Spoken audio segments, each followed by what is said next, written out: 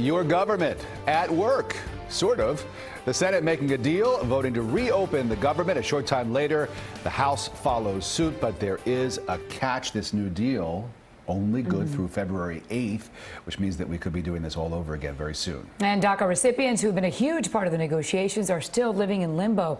CBS 4's Mola Lenghi is live at Capitol Hill, where he's been there all day. And Mola, so tell us, what's the latest here now?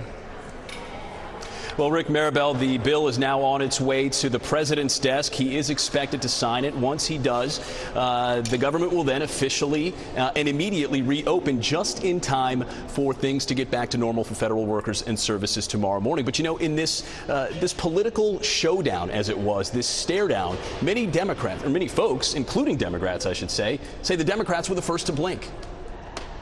If not, the yeas are 81, the nays are 18. The Senate approved a short-term spending bill Monday that will end a 3-day shutdown of the federal government. Soon, federal operations will be getting back to normal for the American people. We all know what comes next, challenging negotiations on a host of serious issues. Mr. President. The majority of Democrats and nearly all Republican senators voted for the legislation that extends federal spending until February 8th. They reversed their opposition after Republicans agreed to bring a bill to the floor to address dreamers, immigrants brought illegally to the U.S. as children. The Republican majority now has 17 days to prevent the dreamers from being deported. The deal was reached following meetings Sunday and Monday between Republican and Democratic senators. Lawmakers were unable to reach a compromise before a midnight deadline on Friday to avert a shutdown.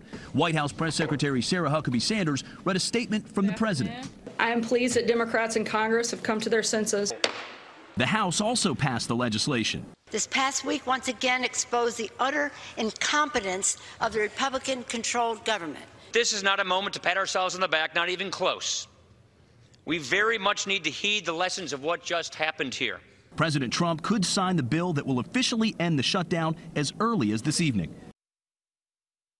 Well, in addition to funding the government through February 8th, the bill also extends the Children's Health Insurance Program, CHIP, for low-income children. It extends that for 6 years. It also delays 3 Obamacare taxes, and it agreed to pay back federal workers, basically a back pay for the last 3 days, at which point their salaries were interrupted by the course of the shutdown.